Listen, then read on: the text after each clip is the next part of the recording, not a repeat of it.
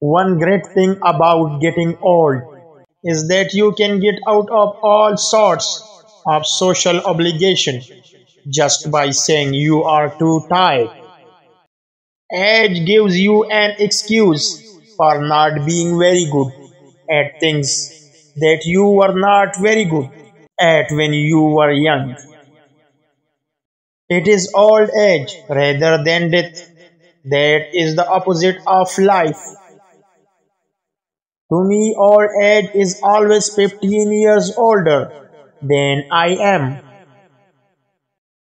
No one is so old as to think that he cannot live one more year.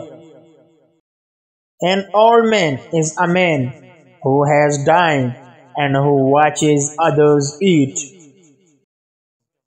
The young man knows the rules, but the old man knows the exceptions.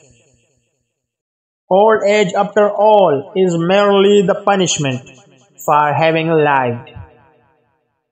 You can't help getting older, but you don't have to get old. The older you get, the stronger the wind gets, and it is always in your face. Doing the same thing for too long, in the same place, at the same time, makes you old. Old age is ready to undertake tasks that youth shift because they would take too long. Nothing makes one old so quickly as the ever-present thought that one is growing older. Old age is not bearable without a great cause or a vice.